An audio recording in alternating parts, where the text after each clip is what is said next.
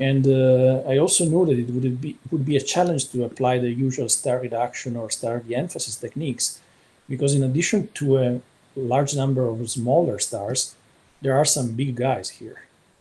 And those typically are bad customers for star reduction and star de-emphasis. And so let's see what I did to fix those two issues and obtain a nice image in the end. So I'm switching now to a few slides. So I use the StarNet for both of those issues. And the StarNet is essentially an application of AI, artificial intelligence, to astrophotography. This is a quote from the project page. StarNet++ is a neural network that can remove stars from images. Now, I'm not a machine learning guy, so I barely know what it means. Nicola can probably talk much more than I can about this. But suffice to say that this is a program that has been around for 2 years, about 2 years. Initially, it was a standalone tool that you had to run from the command line. Few people were using it. Then it got integrated in Pixinsight and it arrived on the Mac about 1 year ago, thanks to Rob, who built the first StarNet module inside Pixinsight. And most recently, finally, the Pleiades Astro collaboration has included it in Pixinsight 1886. Okay, I got it. So what does StarNet++ do? So if you're not already familiar, it does this. It goes from here to here. How does it do that? Well, somebody taught this neural network how an image, what is the difference between an image with stars and an image without stars? And this neural network learned, and so can apply the same process to almost an image that you can throw at it. But the question is, okay, that's nice, but why would I want a starless image? Well, let's just start by saying that some people like it. Some people like to see only the nebulae behind the stars, not the stars themselves. I personally like to see both, but I like to be in control of the mix. I'd like to decide how much I see of the nebula and how much I see of the stars. And as I learned how to integrate StarNet++ in my Pixinsight workflow, I learned that there are cases in which the starless version of an image is a very useful intermediate step. And I'm going to present here these two cases. The first one is the correction of dust motes. So you just saw this image from my actual Pixinsight. How do we fix this? Now you can use some painting process, like the clone painting in Pixinsight. But the problem is, how do you do that without going over the stars and by copying the background from another region? You can mask the star, but creating a good star mask is already a task. And also, even when you put a star mask, if you copy clone from one region to another, and the source region has stars, you're just going to paint the stars onto the destination just by excluding the other stars. So this is how StarNet++ comes to the rescue.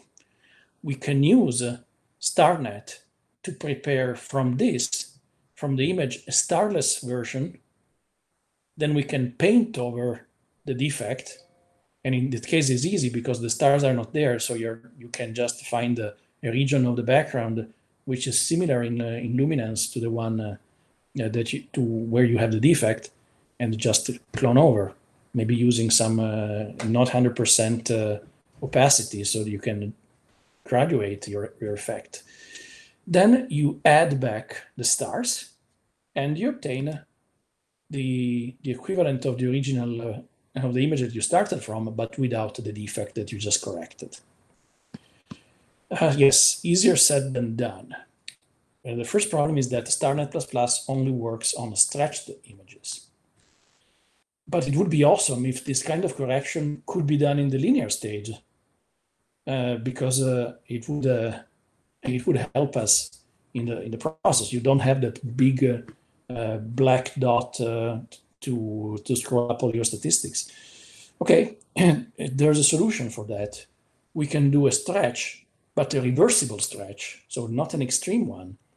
Then we fix the defect, and then we reverse the stretch back to a linear image. How do we do that? Well, and the way I do it, I start with by copying the settings for an auto STF, string transfer function, into the histogram transformation tool, like everybody does when you want to do an initial stretch. But be very careful, tweak it so that you clip as little as possible.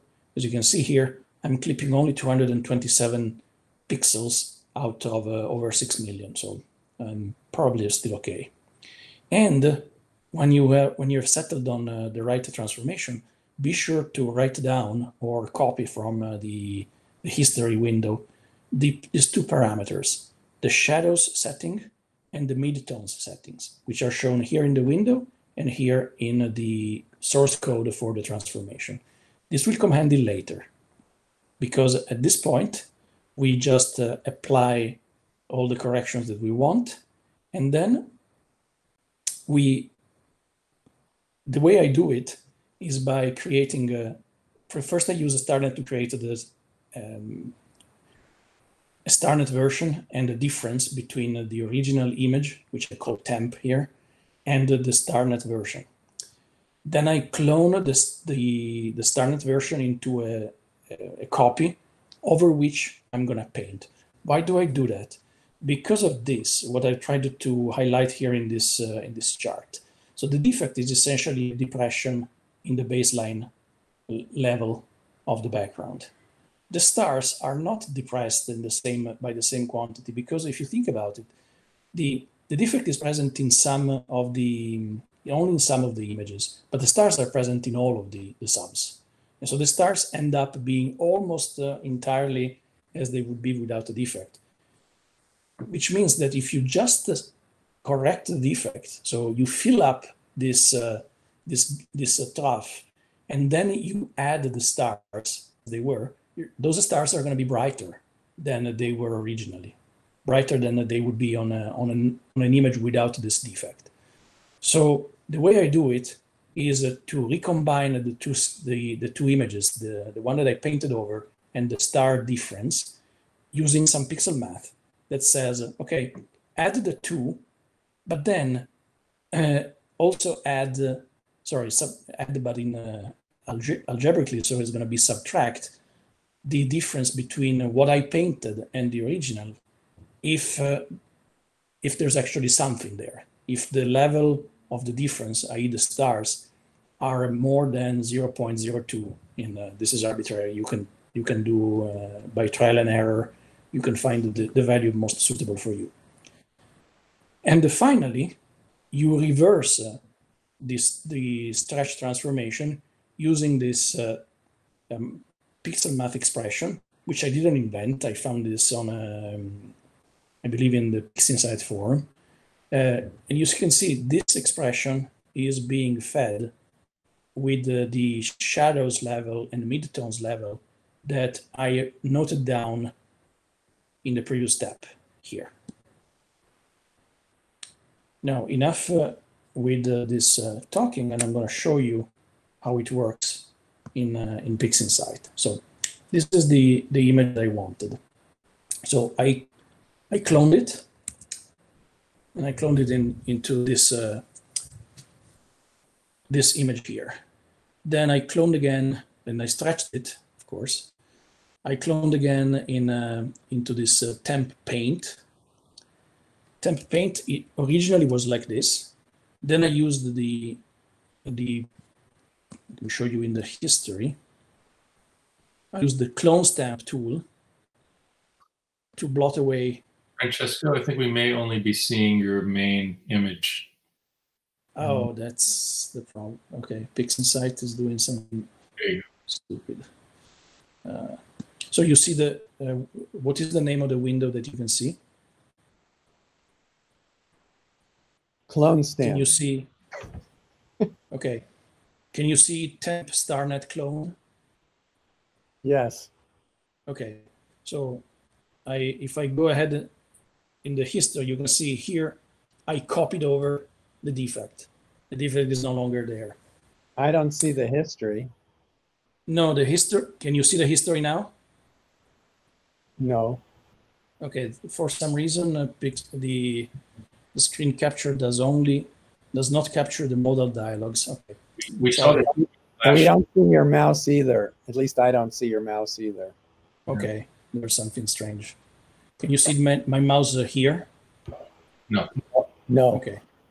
Okay, no, never mind. We'll do without the mouse. Sorry.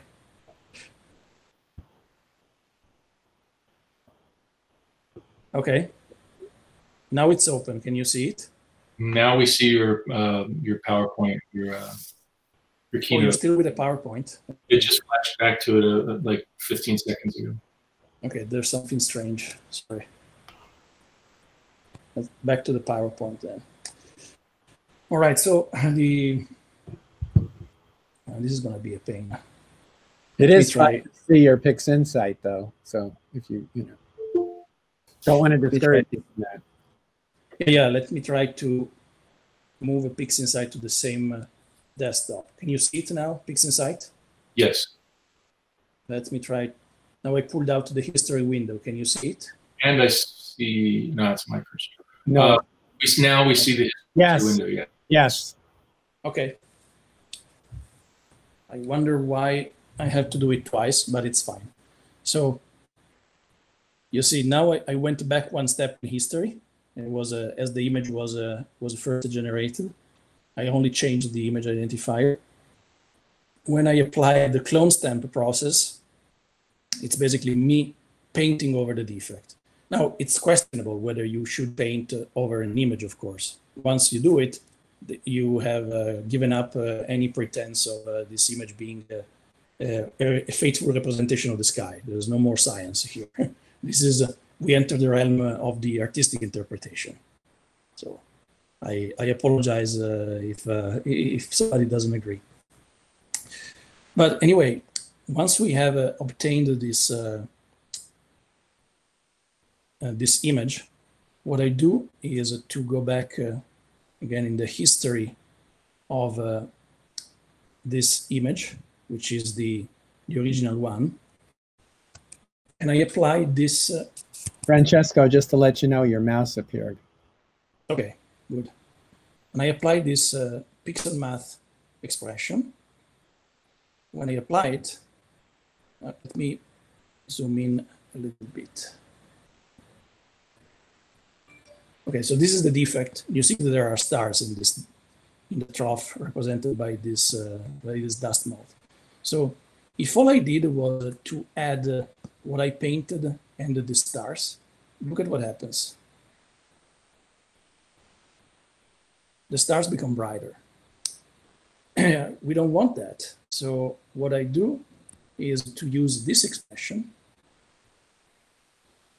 When applied, it gives a more representation of the stars in their brightness values, which is closer to what they were before my correction. So essentially, I corrected the trough represented by the dust mote without touching the stars, or almost without touching the stars. At this point, this temp image is still stretched. I have to reverse the stretching transformation to put it here. And I do it directly onto this integration image, my main one, using a pixel math, using the same expression that I showed you. And when I do it, the dust mote is gone and the image is linear. And so I have achieved the first result that I wanted, which is to do the correction while still in the linear stage. If you look at the histogram of this image, the histogram is all compressed towards the left. If I want to see something, I have to do an expansion, which this is the hallmark of a linear image. If I go back and forth in history, undo and redo, you see the histogram does not change, which means that I'm not clipping anything important in this image. which is again one of the things that I wanted to achieve. My correction has not has altered only the part of the image where I wanted to intervene and has left everything else unaltered. So that once I've done that, I can continue going through the history of this application. So I do automatic color calibration, and then I do a TGV denoise, and then I'm ready to do the stretch. And again, as I said earlier, if I just stretch this application, even if I use, of course, if I use a histogram transformation, but even if I use arc signature transform, I end up in a situation in which many of the stars will become huge and desaturated in their color. So how do I avoid that? So the technique that I propose and I used for this image is the following. So my goal is to stretch the image so that in the end, I preserve the stars. I preserve good stars, and I don't end up with bloated and washed out stars. It would be so nice if we could stretch the nebula separately from the stars so that we do the best for each of the two aspects, the two sides of the image. Well, StarNet++ allows you to do exactly that. So what I'm proposing is to start with a very gentle stretch. In this case, I'm using ArcSyn-H that gives you, with the goal of giving you the stars that you like. Don't think of the nebula. Focus on having a presence of the stars that you will be comfortable with in the final image. So this is what the initial stretch that I wanted. The nebula is almost invisible. But when you apply StarNet++, you get one image with only the nebula and one image with only the stars, which is essentially the difference between this and this. At that point, you can process the starless version the way you like, optimizing the visibility of the nebula. And when you combine the starless and processed image with the original star field, you're going to obtain an image in which the stars have the same level of presence that they had where you started, but the nebula is much more visible. Let me show you the effect in if I switch to Pixinsight. So now I switch to deactivate the STF. This is my original image. What I did here is simply an ArcSyn-H stretch with a factor of 200, which is a very, let's say, conservative stretch. Then I do my magic on a clone of this image by applying StarNet, and I'm just going to show you the final result here by going ahead in history. You see, it's quite a difference, quite dramatic. All right, how do I do that? Well, first of all, I start with by cloning this image and applying the StarNet on it. And let me start.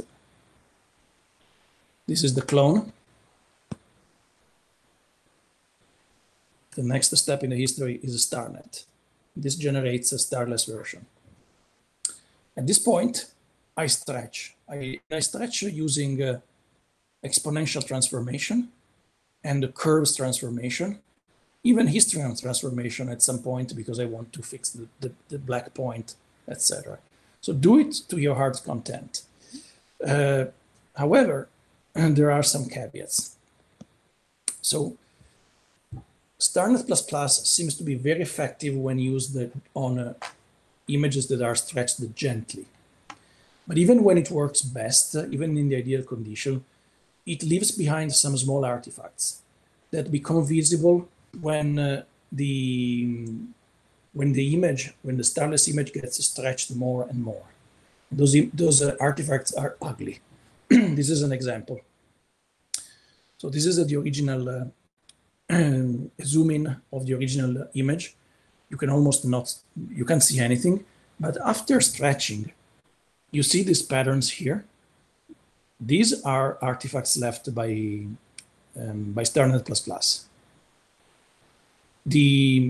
This pattern has become much more visible because of the stretching. When I recombine this image with the stars, if I hadn't stretched anything, they would just recombine. They would be one, the mold of where the other was taken from. But after the stretching done, this no longer happens. The artifacts in the star field version and the starless version no longer cancel each other, and you have to do something to avoid that. And the way I do it is to create a star mask, which essentially StarNet already gave me. I just needed to binarize it and apply a little bit of morphological transform to isolate only those artifacts, because the artifacts are under the stars. And so if you create a mask that isolates the stars, you have effectively isolated the artifacts. And then I smooth them using a little bit of a MMT, multi-scale median transform, by reducing the detail of some of the layers. Keep in mind, this is only going to affect the regions where the stars were, where the artifacts are. It requires some trial and error, but in the end, you can smooth them out pretty good. You don't want them to be super smooth. You want them to have the same grain or graininess as the rest of the image. At least that's what works for me. Once this is done, you can recombine the two images, and the effect will be pretty pleasant. So let me go back to Pixinsight and show you what I've done here. So the first thing I do is an initial morphological transformation. And it creates this kind of result. Still very, very gentle. The nebula starts to be visible, but it's not yet really clear. Then I do a curves transformation to make it more evident. And at that point, I go and inspect the artifacts. Can you see the artifacts here? I don't know if they are reproduced well in the Google Meet. Yes, we can. All right. Now I apply the morphological transformation, the multi-scale median transform, sorry, that I showed you before in the slides, and they're gone. You see? I'm happy with this. I have a much smoother regions where the stars used to be, so I can continue stretching this image. Zoom out. First with a little bit of a histogram transformation, then another exponential transformation, then another histogram transformation, then maybe some local histogram equalization that makes the structure more visible. And to finish it off with a masked exponential transformation and a little fit in the black level. Now I'm happy with the result, and I think I can go back and integrate the starless version, which I heavily processed, with the star field generated by StarNet Plus, which I haven't touched at all. I didn't do any star reduction. Let me show you what the result. And this is the result. At this point, the only other adjustments that I did some SNCR to remove green. I had my original image was rather green, so it's possible that there's some green left behind. And then I saturate the stars, and that's it. At this point, I have an image in which the stars are nice and visible, but they are not overwhelming the nebula. Actually, maybe the nebula is overwhelming the stars. So if a possible critique, that would be it. But there's something else that I want to talk to you about, which is not that apparent in this image. So let me go back to the slides. So the final consideration is whether this image is still a true representation with true in multiple quotes, or we have crossed over into artistic interpretation. So consider that when we sum the stretched starless image with the unprocessed star field, you end up with the stars riding on the nebula pedestal. Given that we have stretched the nebula pedestal, it is no longer what it used to be. This means that the stars that happen to sit in the nebula end up being brighter than the stars that are just sitting on the background sky. We have effectively altered the brightness relationship among the stars. In theory, we could apply a technique similar to the one that I told you about when I corrected the dust motes. And I can go and subtract the corrections that I did, that I did while stretching. But this creates another interesting problem. So this would maybe restore the brightness relationship among stars, but it would completely alter the relationship between the nebula and the stars that are circling close to them. So the way I came to peace with this problem is that I believe that once we take the StarNet++ path, we leave the path of having a faithful representation of the brightness and their relationships. At that point, there is no right way. It boils down to what we want to represent with our image. If you want to represent just the nebula, you might as well use purely a starless image, maybe correcting the artifacts the way I showed you. What I like to do, I'm not at extreme. I still like to see some stars, and so I like to have in the end an image like this that still represents the stars. And although it's true that the brightness relationship is no longer there, I can show you if you want. At least I have some,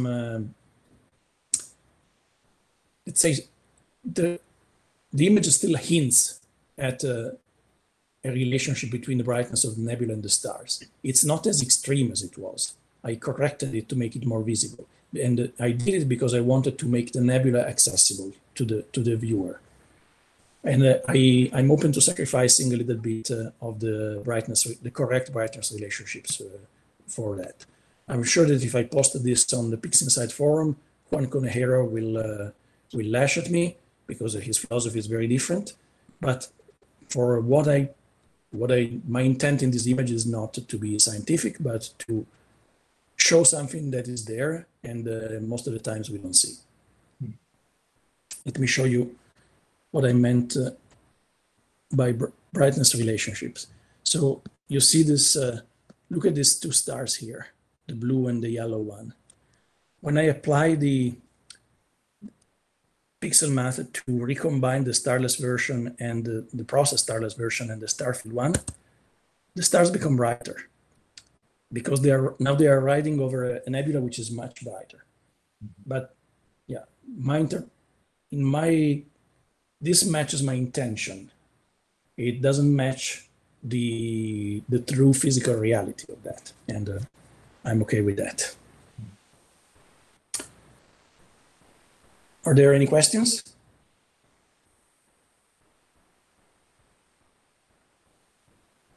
Well, I very much like the effect also, so. What's that? I very much like the way that it turned out, so I think that. Thank you. Thank you very much. I use the same technique for this other image that I processed 2 days ago. Not this one, well, this one too, but in particular this one, the Fleming Star Nebula and the tadpoles that are imaged with 5 hours of exposure. As you know, Auriga is a very dense star field. I can open the Pixinsight project here. You're going to see, when I saw this image, I said to myself, I'm never going to be able to bring this nebula out without the stars using up 30% of the screen real estate. But in the end, using StarNet, you can actually do that.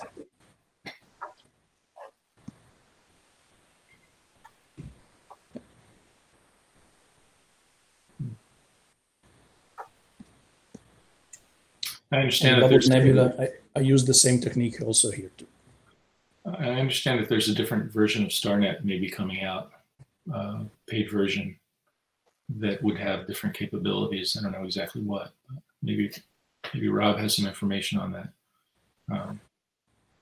I think I read about it just like you. I don't know if maybe Rob has is more plugged in. No, I mean, Nicola mentioned it to me at some point, but I didn't really engage him on it. I mean, so I don't know.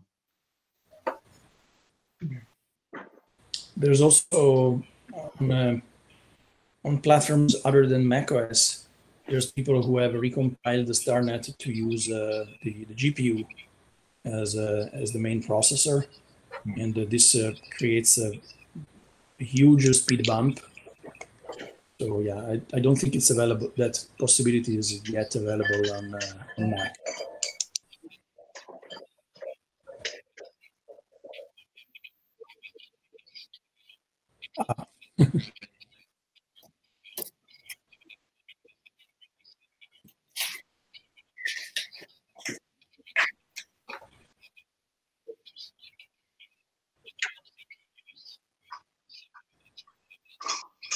Probably.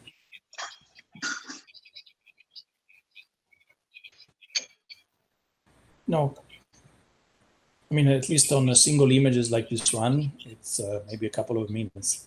If you do a 25 panel mosaic, maybe yes, that would be a chore. When I first saw your image, I thought that the processing was exquisite. So now I'm very pleased to see how you did it. And I feel like I've learned a lot. That's a lot of insight in one evening.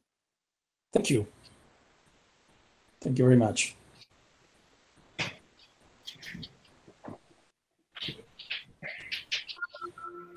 I have one question. Of course, go ahead, Jay.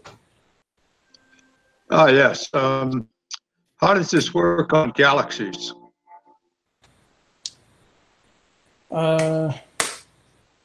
Let me think if I have anything that can be used for Galaxy. Maybe yes. Let me open a project.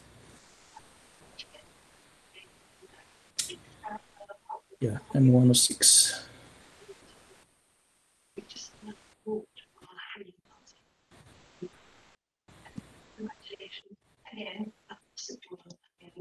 I'll take a couple of minutes to open a project. I apologize. It works. The reason why it shouldn't work with Galaxy, because anyway, StarNet handles galaxies pretty well.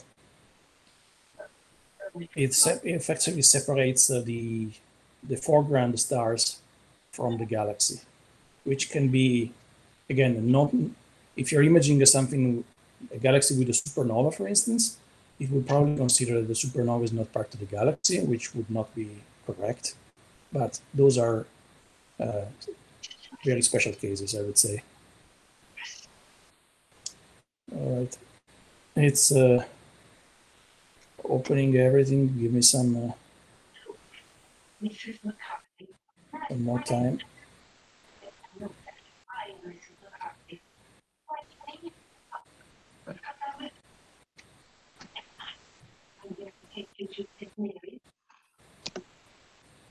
I apologize, it's a big project.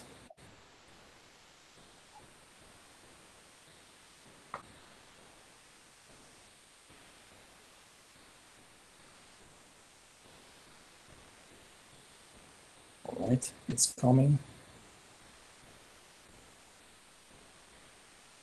By the way, the image that I'm gonna try to out of the project that I'm gonna open is this one.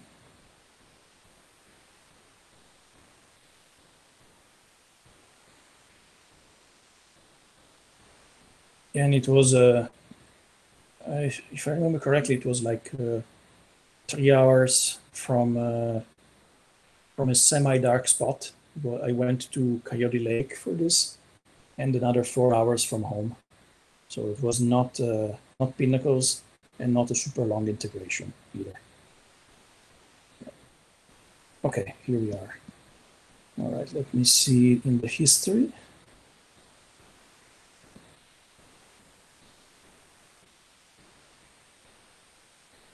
All right, this is just after the arcs in H. Then I did some histogram transformation.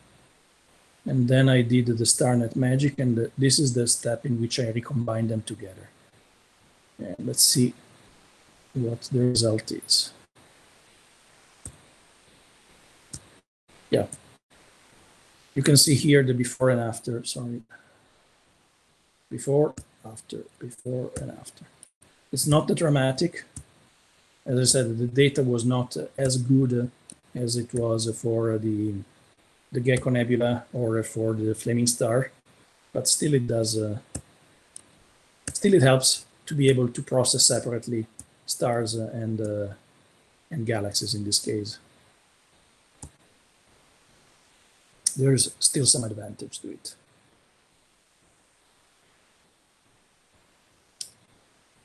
Any other question? Can you click on the preview so that we can see? Question, when you combine the two. Yep. Go ahead, Rob. Oh, I was just gonna say, when you combine the starless and the starred, the processed stars, it looked like you're just adding them together, or are you sometimes using maximum operator, or is there any reason to do anything different depending on the image? Yeah. I just add them together. Yeah, I don't do a maximum. You could do the maximum, I suppose. It's the issue is that if you start with the stars that are superimposed on a galaxy in this case, when you look at the starless version, the star field version that StarNet has produced, those stars, the amplitude of the peak would be depressed by the same amount that has ended up in the starless version. So if you do a max, you're actually potentially reducing the intensity of the stars. You probably could do a max, I don't know, of the, yeah. I don't see a good reason. I was just curious because I've just seen different ways of doing it, including, and it's not coming to mind, but I've seen some very complex expressions for merging them back together, which, not always fully understood why that was necessary. Clearly it wasn't necessary here. There's something that I didn't mention when we were looking at the Gecko images, that as long as you are in the linear domain, you can always do when you do a subtraction or a sum, those are perfectly legitimate operation, because you are summing or subtracting essentially number of photons, of electrons in the pixel wells. After the image is stretched, by subtracting or adding, you are no longer adding linear data. And so in theory, those should not be legitimate operations. So it's it works anyway in my experience, but one way to be absolutely rigorous about that would be to apply the same probably exponential transformation that was applied for the stretch, then do the sum, and then apply it in reverse, do the sum of subtraction, and then apply it forward. But it's in the end, I never saw much difference. Probably at the levels of brightness that we have, the stars are pretty close to the saturation point. It's not the difference is not the difference between a linear version, a locally linear version, and the actual original linear data is not that much. Meaning that you are using a linear approximation in a small portion of the histogram, and that's probably okay. But again, if Konehiro would see this, he would say, no, that's wrong.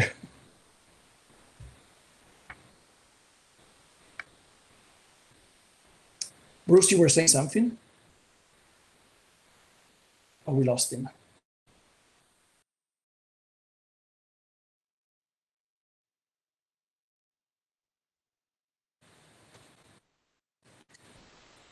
Oh, I He's think talking about doesn't Juan, ha- right? I mean, I don't know that he does any real processing anymore, right? He just codes.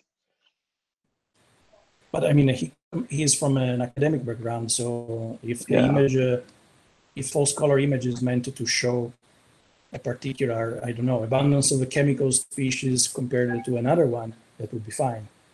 What he normally rails against is inventing data, and in his interpretation, inventing data is anything that creates a local change, like correcting the dust mote, or something that is not applied uniformly across the image.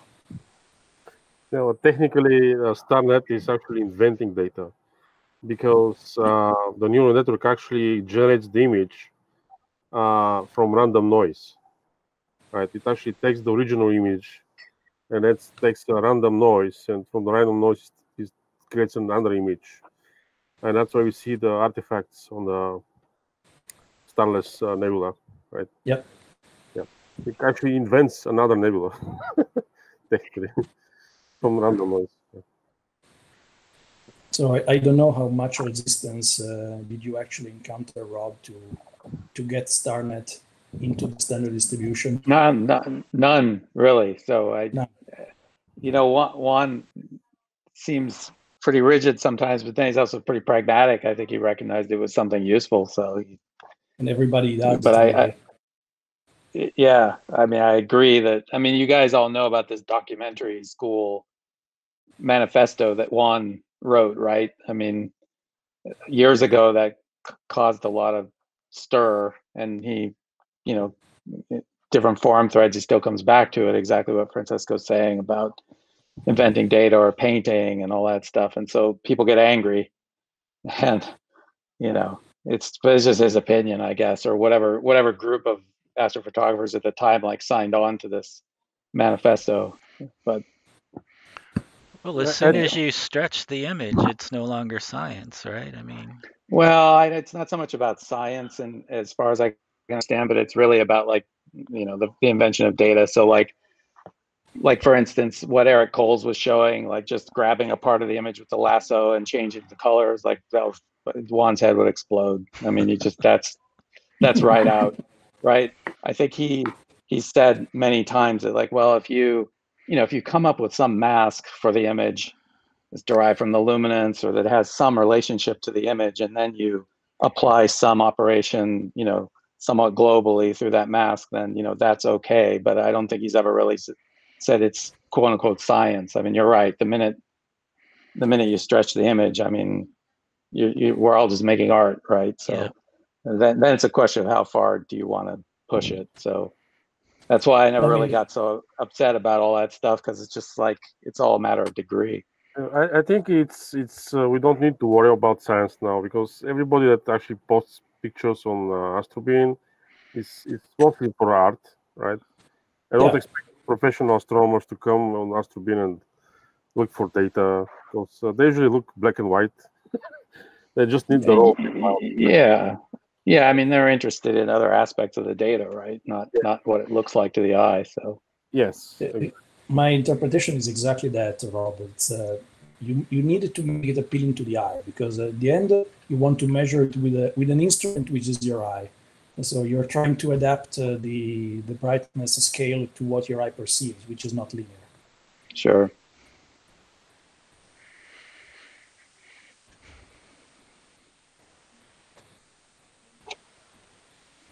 All right. Thank you very much. Thank you. Yeah, thank you. Yep. Thank you. Hi. Excellent. Excellent presentation. Okay, Glenn, you were going to share with us some of your recent experiences imaging Mars. Okay. Let's see.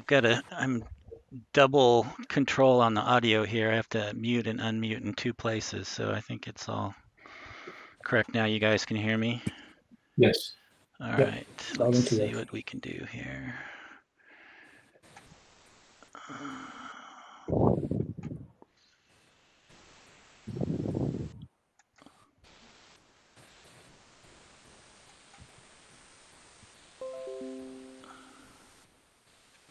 Okay, can you guys see the presentation?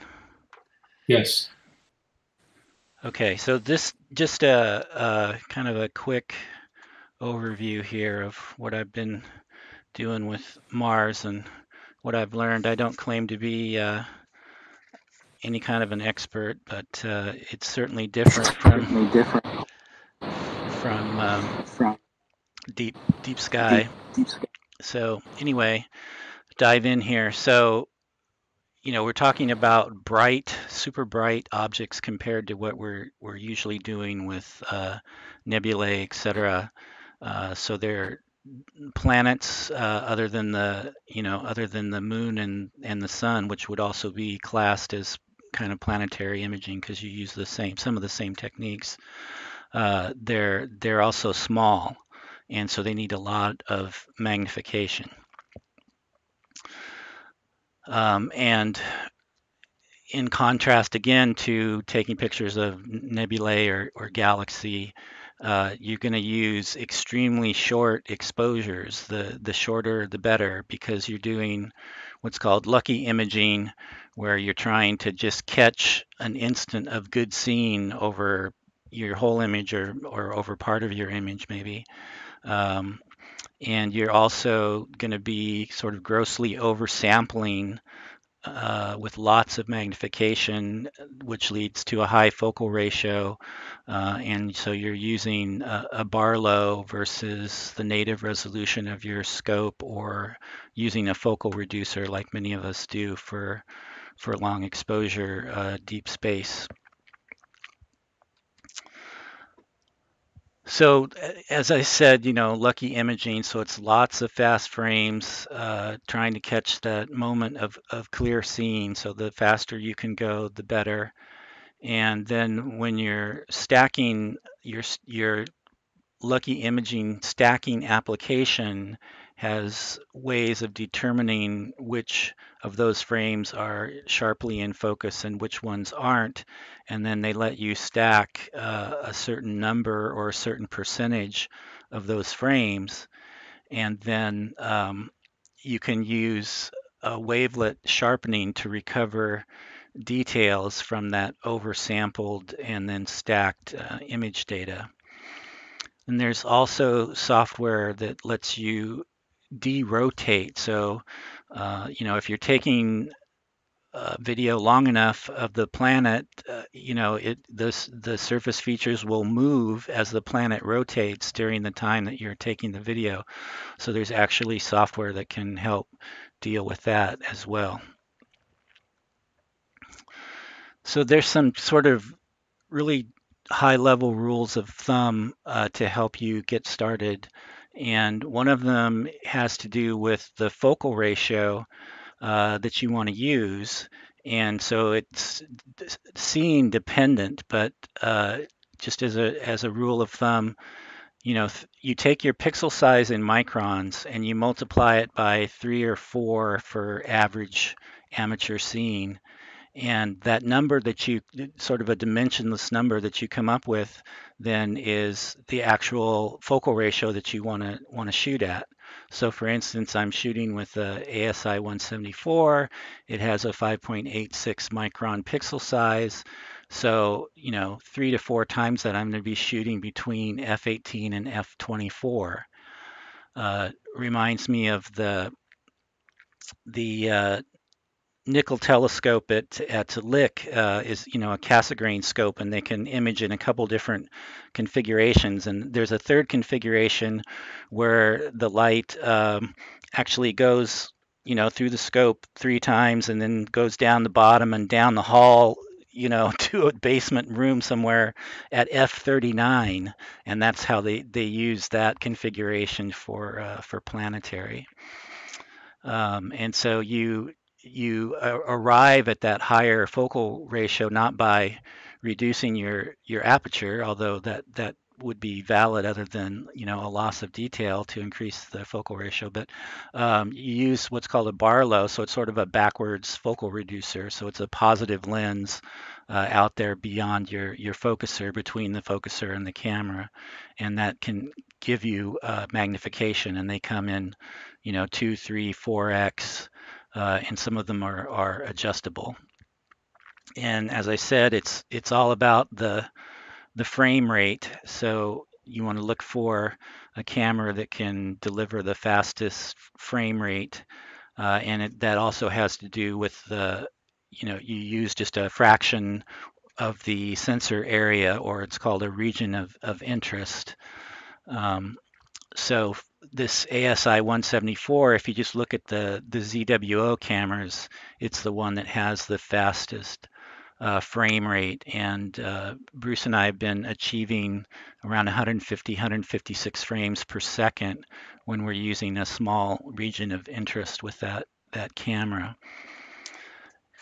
And then another rule of thumb, I talked for a second about the derotation. If you don't want to go through that step, you just need to limit the time frame that you capture your data over. So someone's posted here some rules of thumbs for the different planets based on their rate of rotation. Now this has some effect of where they are in their orbit in relation to Earth. So these, again, general rules of thumb. So for Mars, if you're going to be taking videos per filter, or maybe 5 of any one filter, or what have you, each of those videos should not be longer than 5 minutes. And the whole time that you spend taking those multiple videos should not be more than 15 minutes. And then they have Jupiter apparently moves much faster in terms of the features, and then Saturn is somewhat in between there. So those are some rules of thumb. Okay. You're going to be using, instead of Nina or Nina or Voyager or SGP, or I don't know if, I'm sure Hai will chime in here, if K-Stars does planetary or not, but rather than using those deep space long exposure programs, you're going to be using something like SharpCap or Fire Capture. And I actually ended up using both for different features that they had. And then Don't think so. Go ahead. No, I'm just saying I don't think so. Okay. For stacking, the popular one these days is AutoStackert. It's free. And then one that used to be popular for stacking and now is just used for some later processing steps is Registax, which is also free. And that's used mainly for the wavelet sharpening. And then in the particular workflow I found that I used, they also use it for aligning the RGB and for balancing the RGB. And then if you need to derotate, there's a program called WinJupos that can derotate. And I don't understand exactly, how it is. It like inventing the data as the features come around the corner, or what? But somehow it does it. So that's interesting.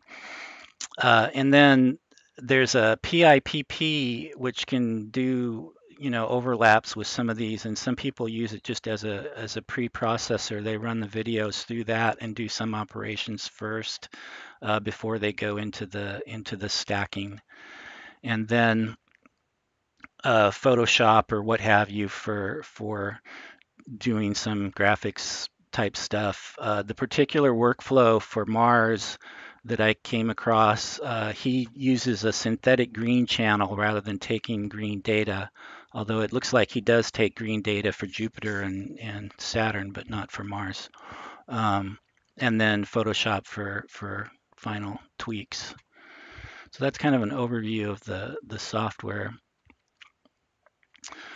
So I stumbled on this London astronomer guy. That's the name of his website, and you can see his work there on the right. Not too shabby, pretty amazing stuff. And in fact, even his daughter was one of the winners of the Young Astrophotographer of the Year award this year with something she did on the sun, I believe. So that's a good family of people to follow. So he has a general overview of planetary imaging, which is super more in depth than I'm not even really going to go into it here, because you can just go read it. And then he has specifics on Mars and the moon, and I noticed today it looks like he's added one for Venus as well. So you can pick your expert, but this is one expert that has a pretty detailed and step-by-step instructions on the whole workflow of image capturing and processing. Okay, so just kind of quickly here, you can see some of the different images that I came up with over about a week or two, maybe 2 weeks of goofing around with this. And we'll go more into my process or my journey. It involved lots of 3D printing of mounting pieces and adapter pieces. As prototypes, ideally you'd replace them with metal at some point, and two different Arduinos for doing. I made a focuser for the club, one of the club's Mac CAS, and I made automation for the flip mirror so that I could operate the flip mirror from in the house where I normally operate the telescope. And I went through two different cameras. I had a camera that I actually won at as a door prize at the last AIC. And I don't know. I feel like I got what I paid for because it really hasn't done anything. It doesn't work very well for me. So I switched to it's a one-shot color was why I was trying to use it. But I switched to a filter wheel and the ASI 174. And then I did end up, I started on my 12-inch RC, and then I went to the Mac CAS. Even though the aperture is so much smaller, the Mac CAS is supposed to be a good optical design for planetary. But then I ended up, with Bruce's encouragement, going back to my 12-inch RC and cranking up the magnification either further. And I spent lots of time coming to focus. And maybe I overcomplicated things by including this flip mirror. So, you need some way of getting on the target. Mars is a super small target, and when you're using just a fraction of a sensor and blowing it way up, the sky is huge, and you're kind of wandering all over the place trying to find this planet. So the idea of the flip mirror was to have the Barlow on one leg and the planetary camera on one leg of the straight through leg of the flip mirror, and then you flip the mirror down and put a bigger sensor with no Barlow, so like an ASI 1600 or something. So if you get it centered on that, and then you flip the mirror, and hopefully you're somewhere close on the other one. That sort of kind of sometimes worked, which I'll talk about, but that added a lot more of trying to make the two cameras parfocal and trying to have all the different extensions and to make it all happen.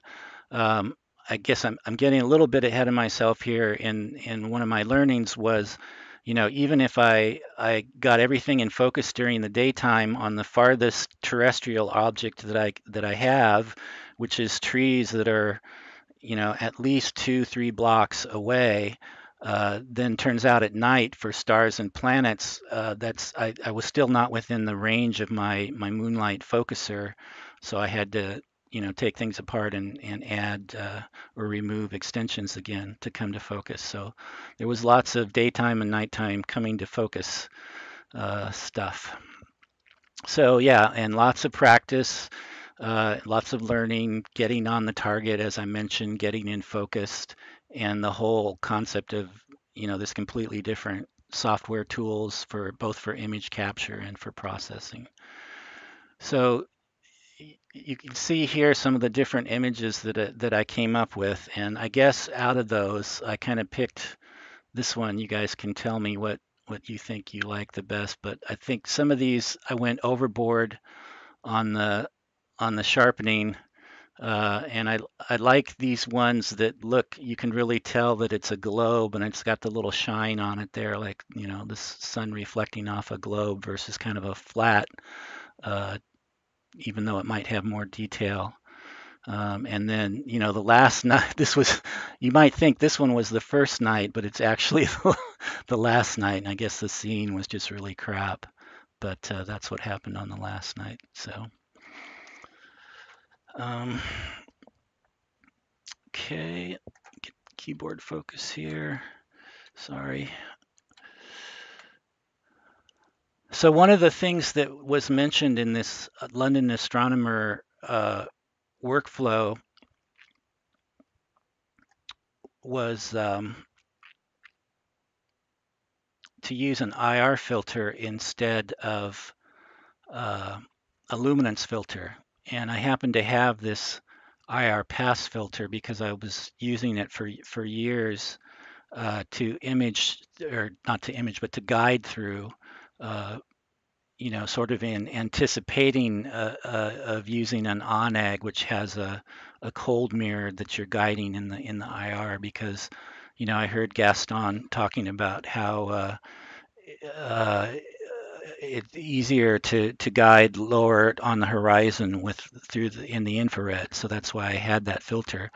But the filter was 1.25 inches, and the filter wheel I had available to use was 36 millimeters. So I had to 3D print. You can see this little white plastic here. I had to 3D print an adapter for that. So that was one of the many 3D printed pieces that happened.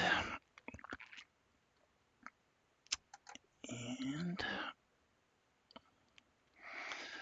then the Club MAC-CAS, you know, is the typical like an SCT or a MAC-CAS. There's just a let's see, didn't change, did it? Okay, what's going on here?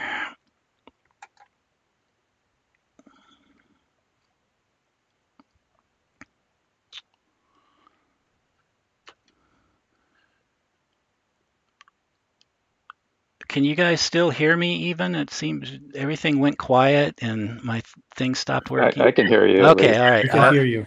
Rolled. All right, I was thinking I was all by myself there for a minute. Let's see if we can get back into this here. Sorry. I'm still presenting, so why am I not seeing this then? Well, I can stop presenting and then restart a window, PowerPoint, share.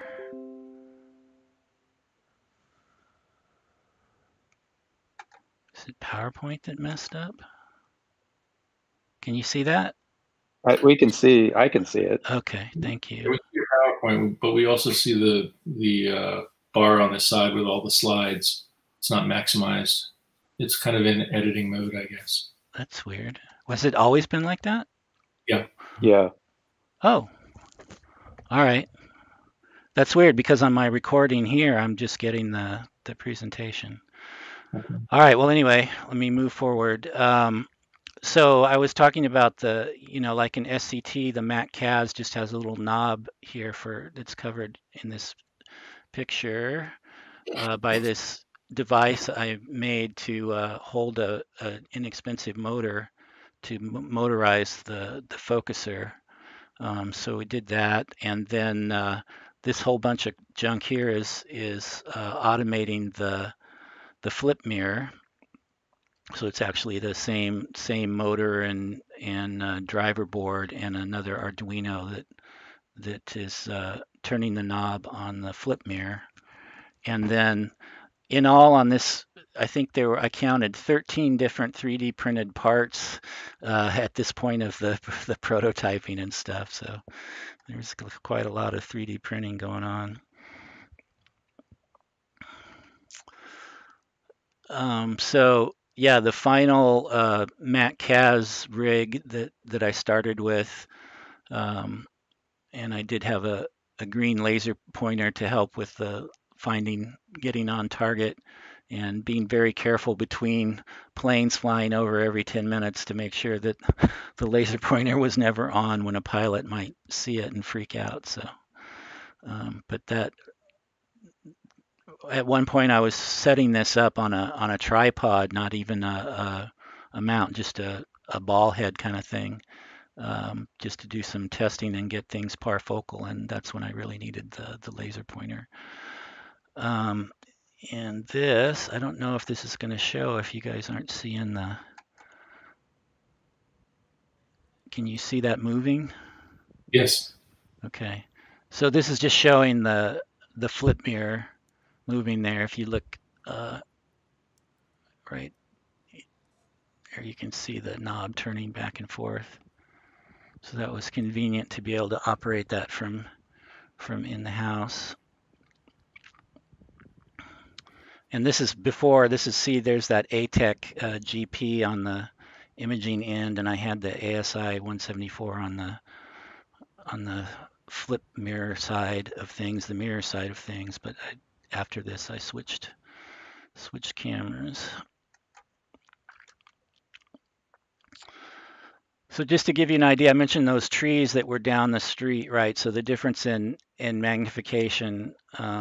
So this is the ASI 1600 native resolution on the 12-inch RC, and then when we use the final position of the Barlow on the right-hand side there, you can see the amount of magnification that we had. And again, you know, I did this all during the day, and I thought I was all set up, and then at night I could not achieve focus on stars, so I had to adjust the amount of extensions and whatnot, again, because the throw on my focuser wasn't far enough to focus on the planets and stars. I'm still waiting on extension tubes to get further out. I was close. But yeah. So this is there's a lot fewer pieces of plastic in here now that I've replaced some of them with metal as things have shipped. But you can see just on the back end of the flip mirror, which is the square cube here, is the Barlow, and this is an astrophysics Barlow that's somewhat adjustable by like a focal reducer, by adjusting the amount of space between it and the camera. And now I'm confused again because I have something different on. Are you seeing the slide? Sorry, we see your stuff on a tabletop. Okay, good. For some reason, I don't see that on the presentation side, but I'll just keep going forward here. Do you see the mouse moving here? Yes. Okay, all right, I'll just focus on this screen. Boy, this Google Meet seems problematic tonight for some reason. Yeah. I left the company like 6 months ago. They just just went to hell. Yeah.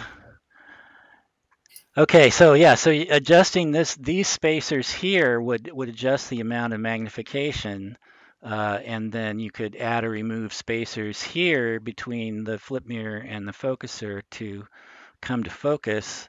But like a focal reducer, when you change this, the focal plane shifts, and it's supposed to shift out as you increase magnification, as a focal reducer would shift in as you increase focal reduction.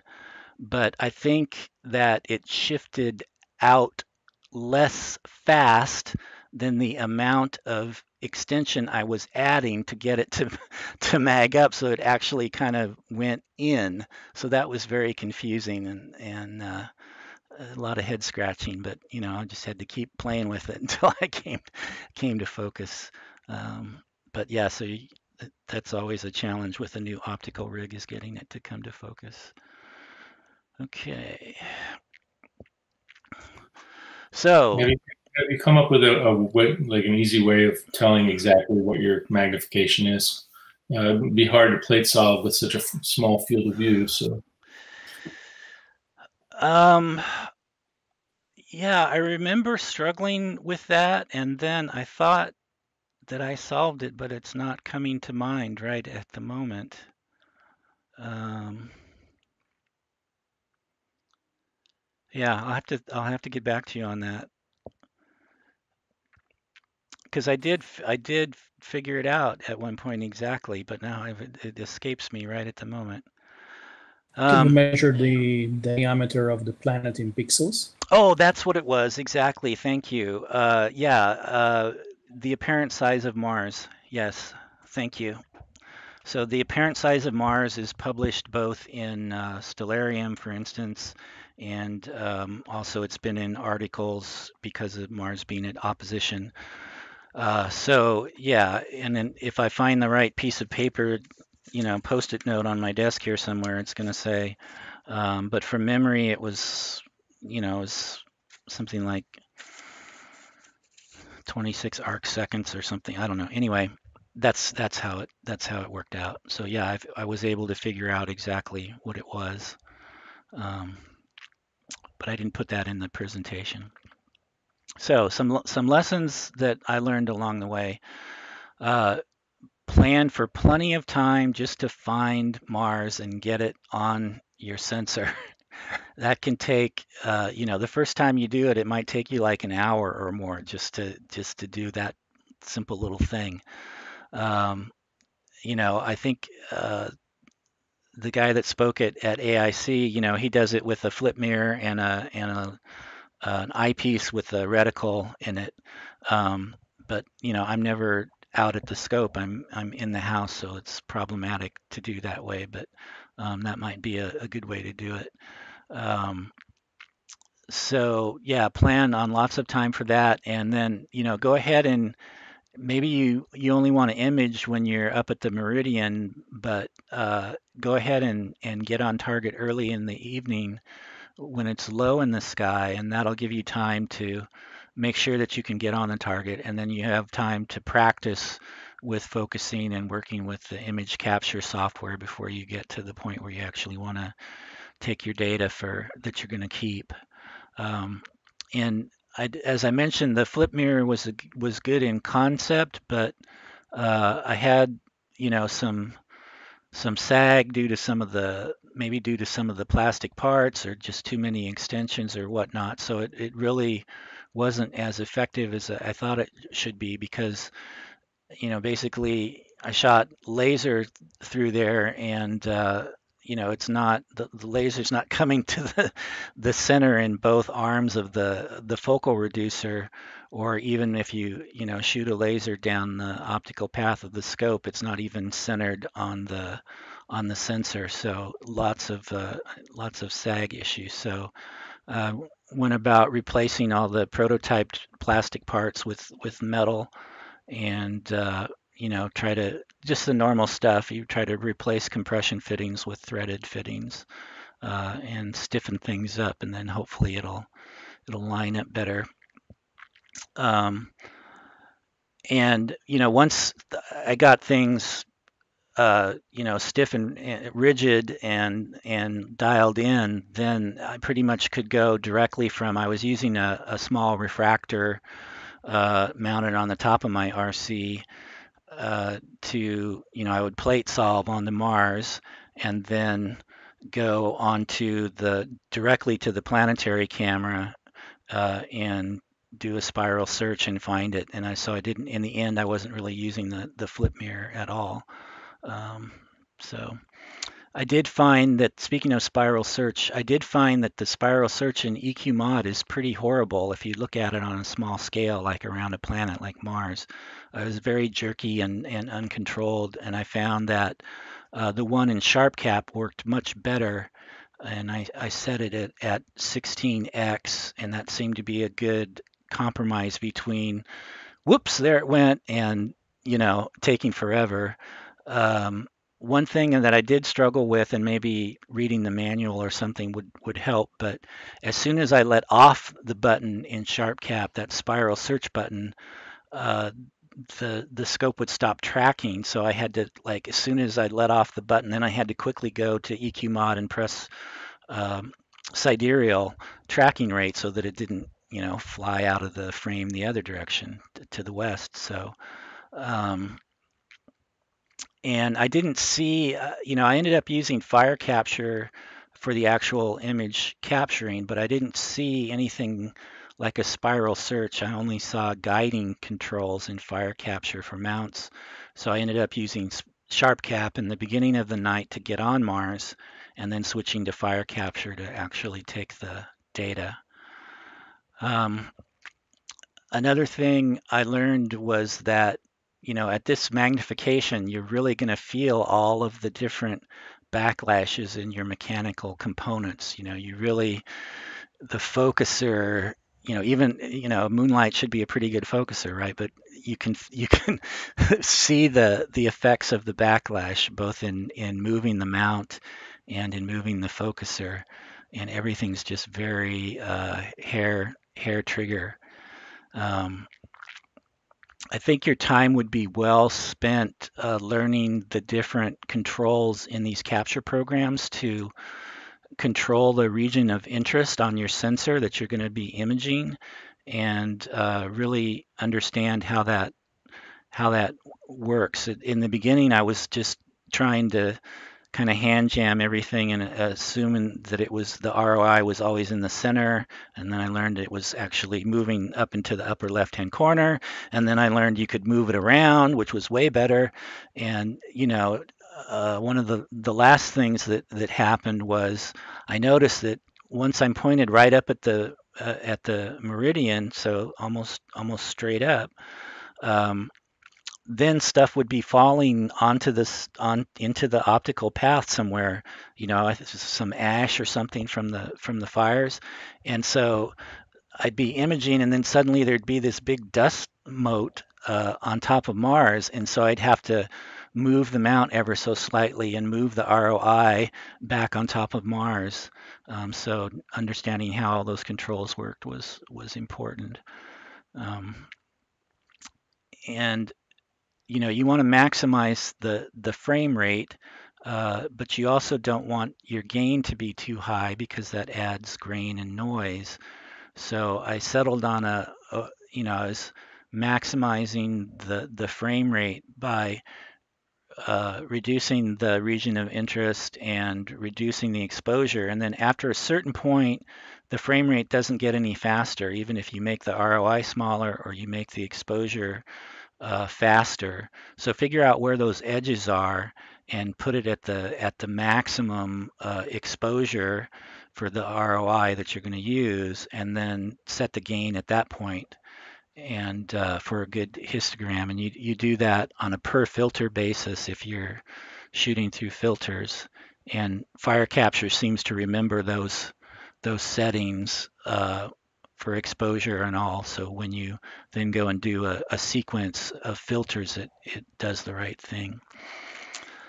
And I learned that the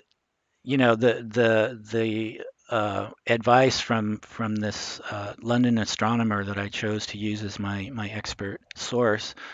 He said, well, I stack 50% of my frames, and I'm thinking, well, if 50% is good, then wouldn't 1% or 10% be even sharper? But what I found out was that yes, 1% or 10% of the frame are higher quality, but then you can't apply as much sharpening. So if with more depth to your stack, then they tolerate the stack. It tolerates more sharpening before you get artifacts. But just because you can sharpen something more without artifacts, as I showed you in those thumbnails, doesn't mean that you should, right? So you should sharpen so that it looks natural and not it's easy to overdo.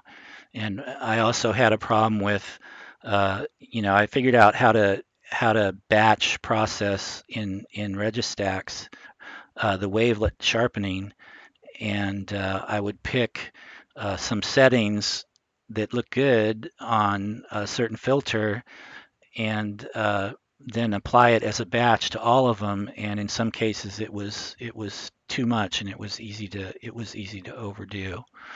So I guess it's which leads to the last learning there. So processing, it takes a lot of time and a lot of patience, and there seems to be not much automation, so it's a very manual process, at least to my understanding so far. Okay, questions? Any questions? So on the mailing list, you had some initial images, and there was like some kind of weird, almost Bayer or screen door effect. Was that with the OSC, or was that some other problem that you worked out? I honestly don't recall right at the moment.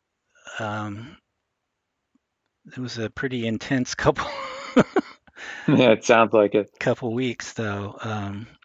And obviously I should go back now and reprocess everything to see what I can come up with now. But I think it's been maybe 2-3 nights back, I said, okay, I'm done with this planetary stuff. What's up in the sky? And I put my 80 millimeter refractor on the Sol Nebula, and the hydrogen alpha, the first sub that came through, was just like, tack sharp. And I'm just like, yeah, I'm back where I belong, So yeah. But and is that in the upper left-hand corner there? That's the sort of the unprocessed, unsharpened stack? Actually, no. That's why I was saying. That's actually the last night that I did planetary. Oh, okay. Yeah, the scene was just crap, I guess. I see. Yeah. That's after Registack's wavelet Yeah. sharpening. Yeah, was processed all the way through. Yeah. Yeah. I wanted to ask you if you found any tutorials on. I guess there's probably a manual someplace for Registacks for using the wavelets part for going through the different size scales and figuring out how to optimize your image using that. Yeah, I saw some posts, people hinting about having seen stuff.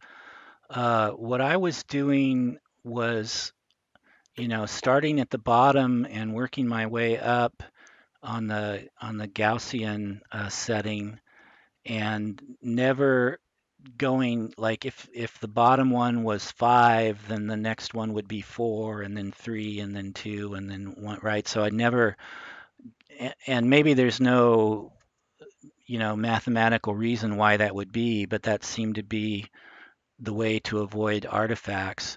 But I definitely saw some posts about people talking about using the noise reduction part of the Gaussian tool, and making kind of the guy said it made a V shape or something. I didn't really get, but so I think it needs more looking into. But the London Astronomer, as you probably know, Bruce, because I think he read through all that stuff too, didn't mention any that level of detail. Right. I've seen a couple of videos from others also that glossed over it. So I was wondering. Yeah. Okay. Okay. So I don't know how I can, if I could figure out how to get rid of this presentation screen over the top of my video. So are you coming back to Deep Sky? Am I coming back to Deep Sky? Yeah. Yeah. Okay, I'll come back. End show. Okay, there we go. Stop presenting. There we go. Okay. Well, that was excellent.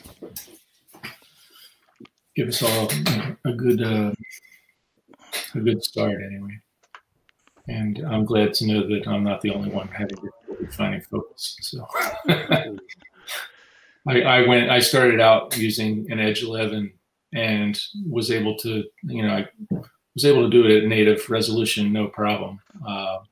But using the 3x, I eventually was able to come to focus with the Explore Scientific 3x expander, tele-expander it's called, which is similar to a PowerMate. But I don't know if it was the spacing between that and the back of the edge, or that and the image plane, the focal plane of the camera, but the image didn't look as clear as it should be, considering what the seeing looked like that night. So I wasn't feeling it, and decided to go to using my stellar view, and found that I was not able to come to focus with the extensions that I have on the back of the stellar views. I'm waiting on that, and yeah, well, I'm gonna give it a shot. I think the technique is you defocus it one way or the other until it's obviously like, oh, it's obviously getting worse, and then you take note of that, and then you go the other direction until it's obviously getting worse, and then you split the difference. And I think, and then you just wait for the the scene to oscillate around that point, and you pray for the lucky imaging to pull something out. I think trying to zero in any tighter than that is just not going to get you anywhere, at least with the scene that I had. So plus very wide CFC, F20 or F29, whatever you're shooting. Yeah, you should have a wide critical focus zone.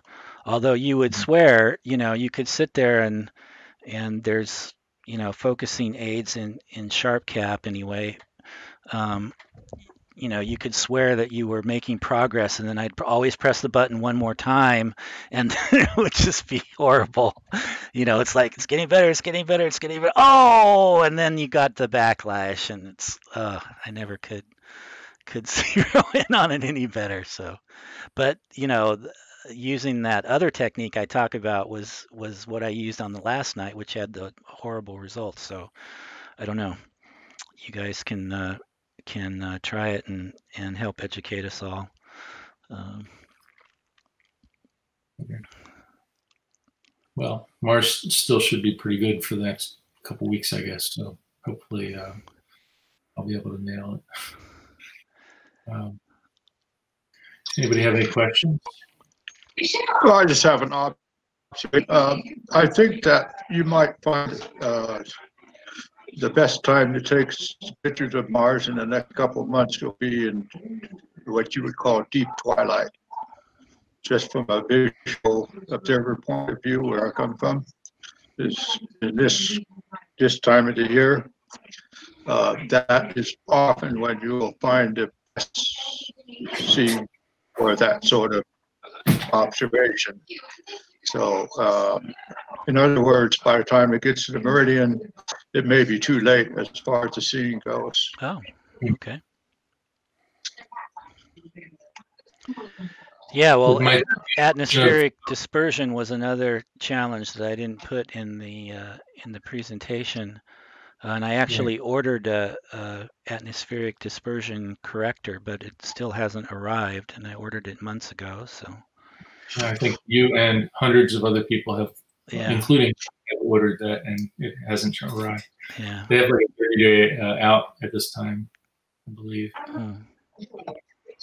But I'm sure you'll get yours very soon.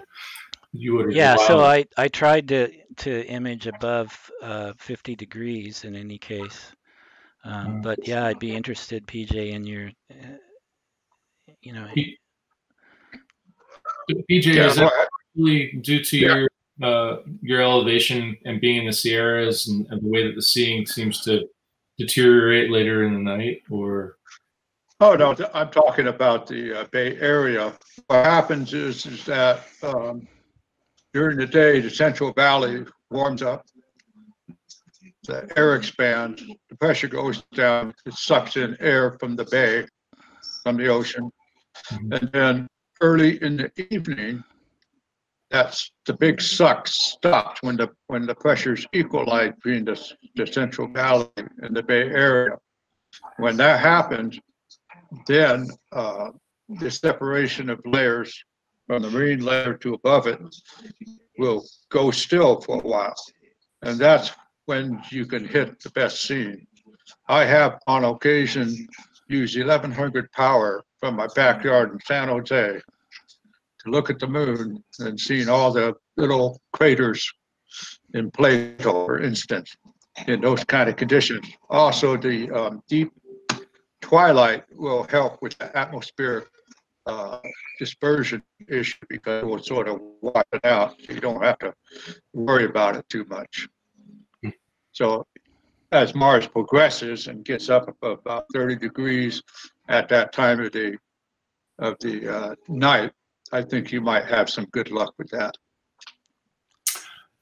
Yeah, I'm going to forget his name now, but one of the video bloggers from Australia was talking about doing planetary during the day.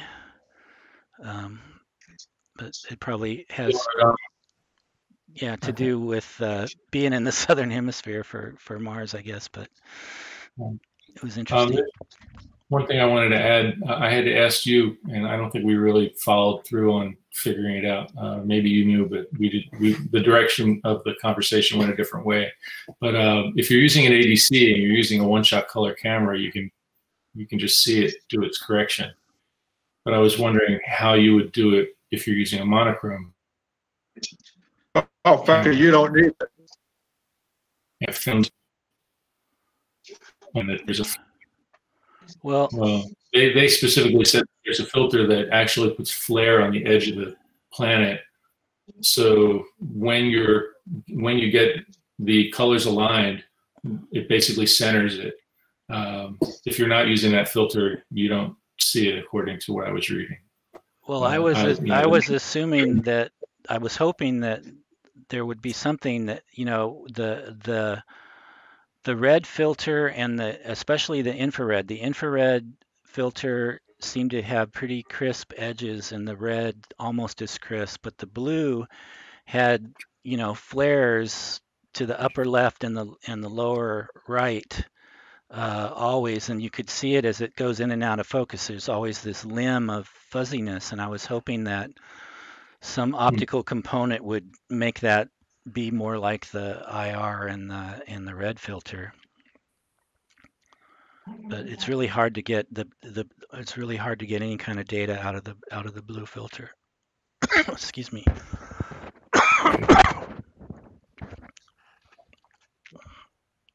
Yeah, blue will actually scatter light in the atmosphere when you're looking at something like Mars. And so when it comes to an edge, you're getting forward scatter from the actual atoms in the atmosphere at that point. So it's kind of hard to avoid. Okay. That's why the infrared works very well. Yeah. Application.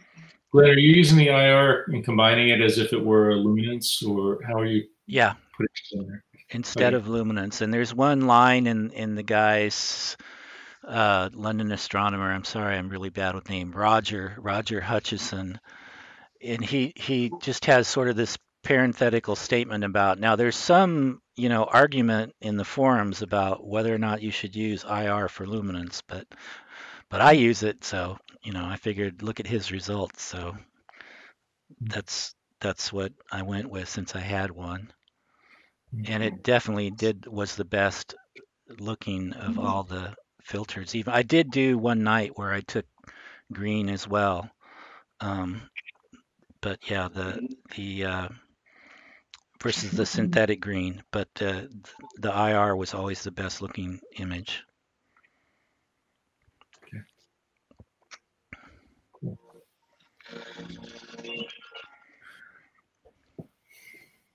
Anybody have any further questions or additions? Okay. Well, I guess this brings our meeting to a close. Thanks for coming. Thanks, Glenn and Francesco, for great presentations. You're welcome. If anybody has any ideas for next month, I'm open to suggestions. We don't have anything lined up right now. I'm working on it though. So I guess I'll see you sometime soon online, probably, the way things are right now. Take care. Yeah, thank you all. It's very enjoyable. Thanks for coming. Thanks. Thank All you very right, much. thank you. Bye.